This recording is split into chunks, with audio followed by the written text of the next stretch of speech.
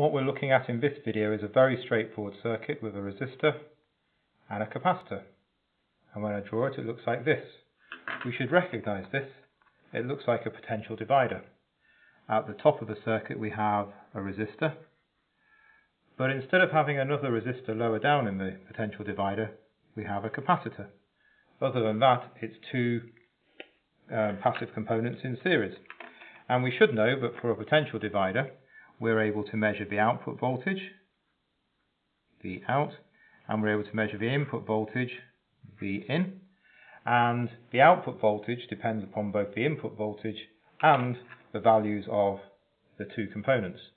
So we're going to see if the same applies to this circuit, even though one of the components is a capacitor.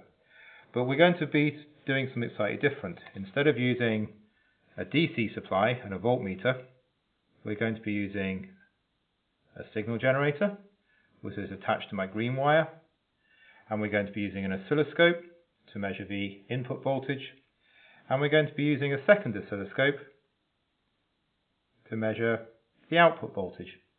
So that's my circuit. We're going to see what it does, and we're going to see if we can understand the mathematics behind it.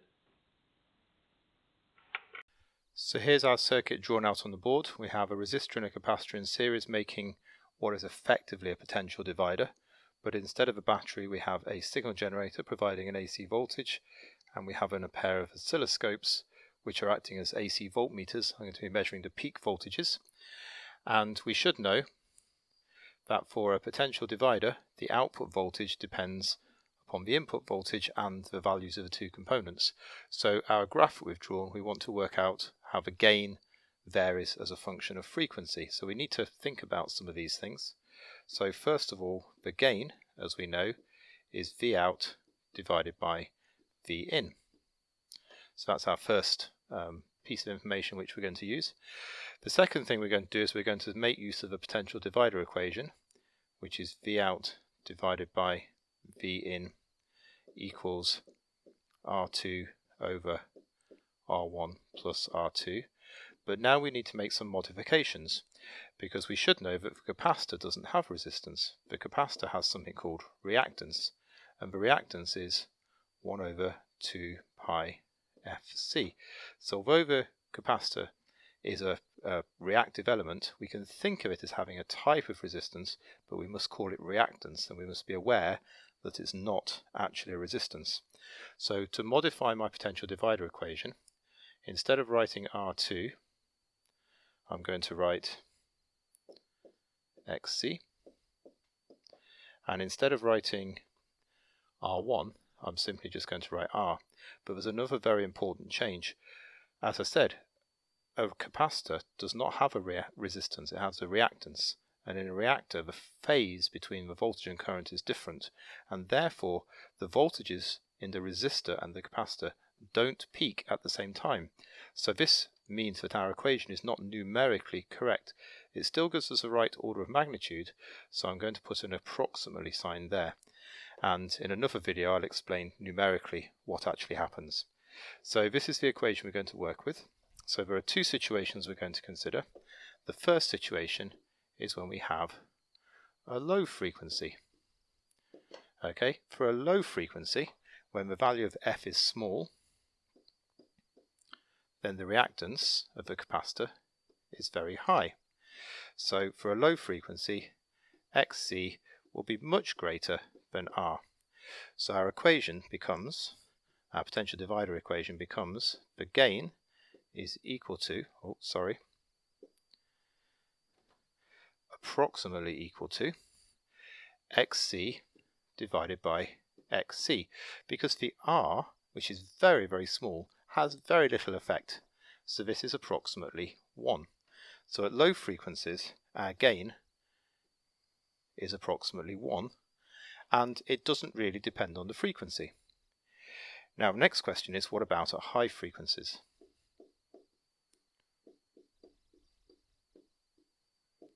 Now at high frequencies, what we have here is the reactance of a capacitor is now very small. The resistor is much greater than the reactance. The reactance of the capacitor has become very small at high frequencies. So the gain is approximately, So we have to keep the XC on the top, but on the bottom of the equation we only need to write the R. So the gain is approximately some function of the reactance. So that means as the frequency goes up, the gain is going to get smaller. So something like that. So we have an idea that at low frequencies the gain is approximately constant, approximately 1, and at high frequencies the gain is reducing. So we probably ought to go and see whether this is what actually happens.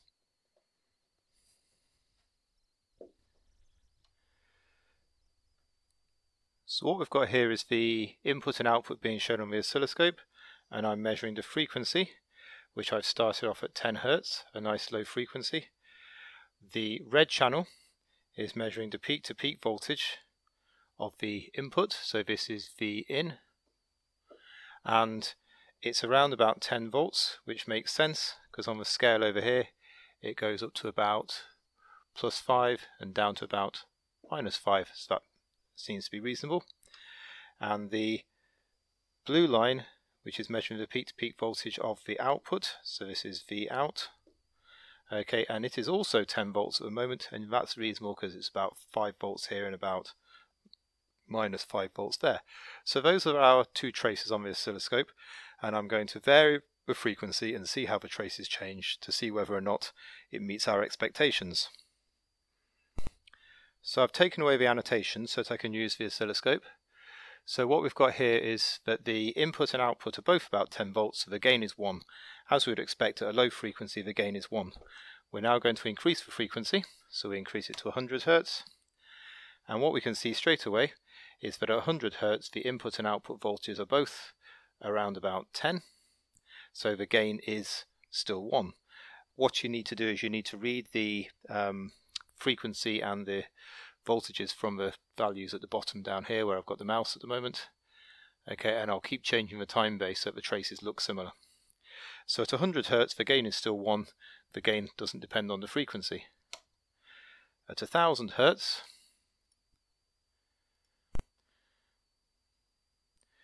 there we are, at 1000 Hz the gain is still around about 1, the input voltage and the output voltage are both about 10 volts, give or take a bit of error, and therefore the gain hasn't much changed, it hasn't depended upon frequency. Now we're going to go to 10,000 Hz. What we can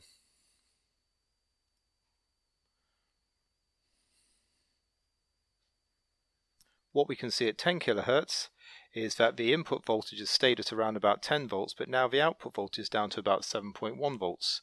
So suddenly the output voltage is falling. The gain is now less than 1 as the frequency has started to get higher, which is what we'd expect. Let's go to an even higher frequency. We're going to go to 100 kHz. At 100 kHz, we're almost there, 99 kHz. What you find now is the input voltage has stayed at around about 10 volts. I'll just increase it slightly. But the output voltage is now down at about 1.1 volts or so, so the output is now very much smaller than the input. The gain is very much less than 1. And now we're going to see if we can get all the way to 1 megahertz.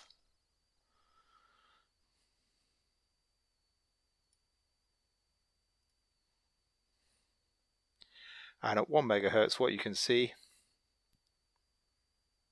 is the input is now still around about 10 volts, but the output is now only about 100 millivolts, very, very small indeed, so the gain is now significantly less than it was before. So that's a demonstration of what we would expect to happen based upon our theory we developed earlier.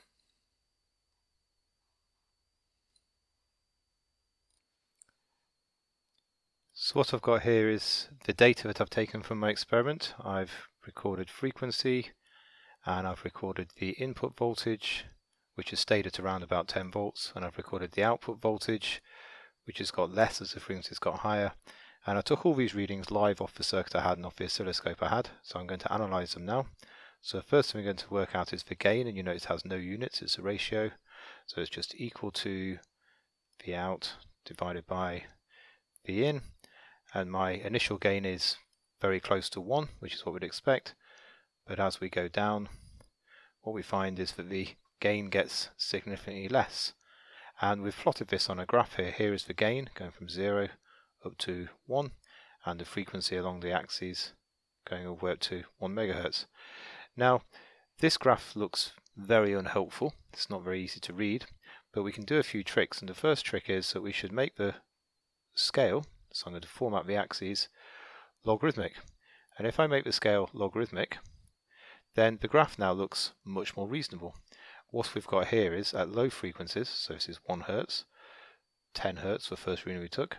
At low frequencies the gain stays constant, and then at around about just after 1000 Hertz marks it starts falling down, and then at very high frequencies it sort of tails off, doesn't really get much lower, down to 0. Okay, so that's sort of what we expect from our results. We can make the graph look even better if we format this axis and make it logarithmic as well. Has the unfortunate effect of putting the frequency axis values at the top, but never mind. But what we see now is that you've got the gain staying at 1 all the way along, and then all of a sudden turns a corner. It's quite a sharp turn now on this graph, and it's a very linear fit all the way down as we carry on going down. So we've got a straight line part of the graph here and a straight line part of the graph here, and that's just fantastic.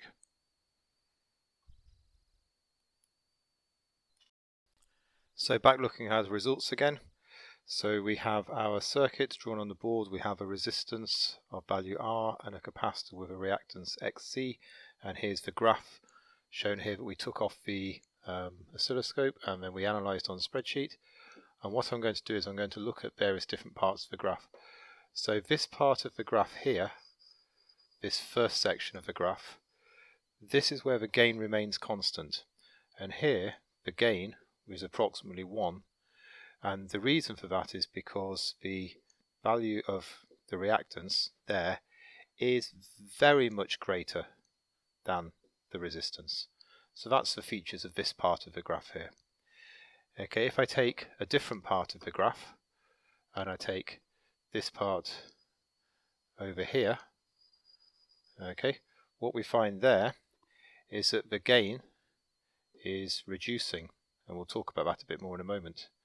And that's because here R is very much greater than the reactance. So in the blue section of the graph where the gain is constant, the reactance is very high, the frequency is low. Remember that we had the equation that reactance is 1 over 2 pi Fc, so as F increases, reactance decreases. So in this green part of the graph with the nice fit, we've got the reactance is very small. Now the next thing to look at is analysing the graph itself. So what we'll do is we'll take the straight line drawing tool, there it is, and we can see that a straight line fits on there pretty well, like that. Okay, and then you can see that this line here is also pretty linear. Okay, and they cross over at a point, and this point here is a corner. And the frequency at which that occurs is called the corner frequency.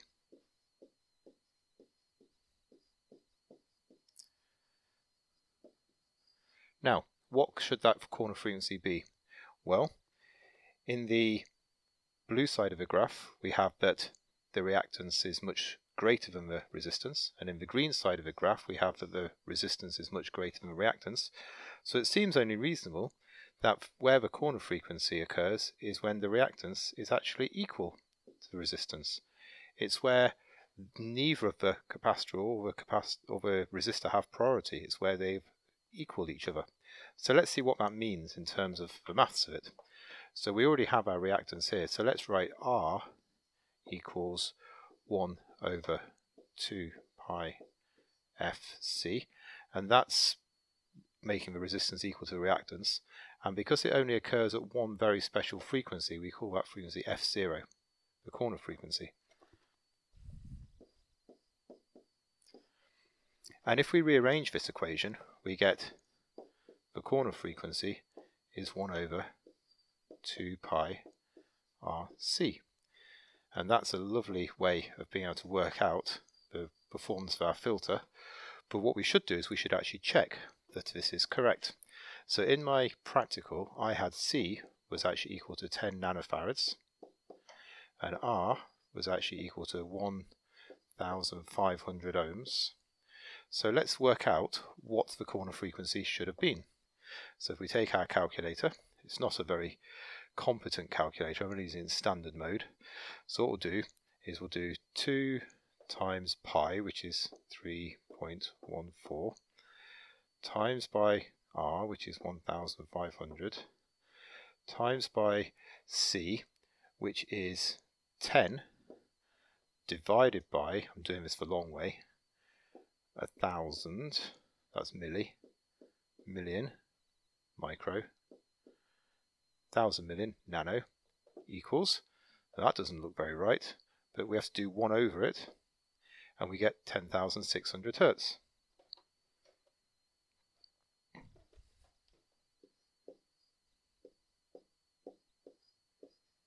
Around about the 10 kilohertz mark.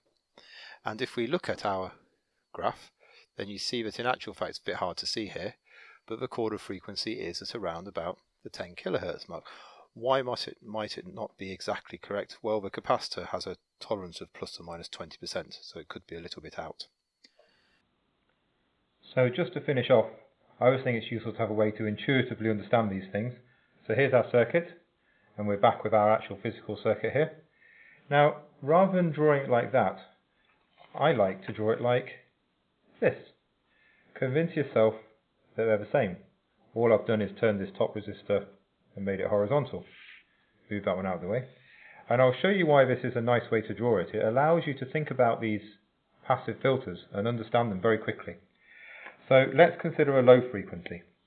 If you consider a low frequency, so a low frequency I'm going to represent with my brown pen. If I think about it, the reactance of the capacitor is extremely high. So it's almost like it's not there, it's like it's just a gap. It's like it's the air gap. It's like there's no connection between there and there. This is millions of ohms, so it's like this may as well not be there. So what happens is the low frequencies go straight from the input to the output. They pass straight through.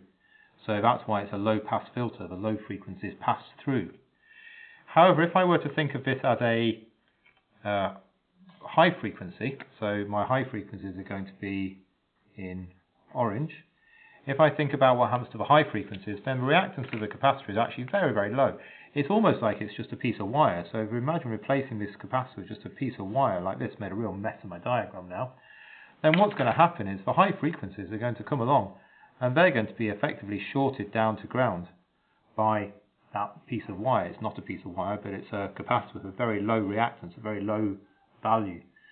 So that's why the low frequencies are able to pass through the filter, but the high frequencies are not.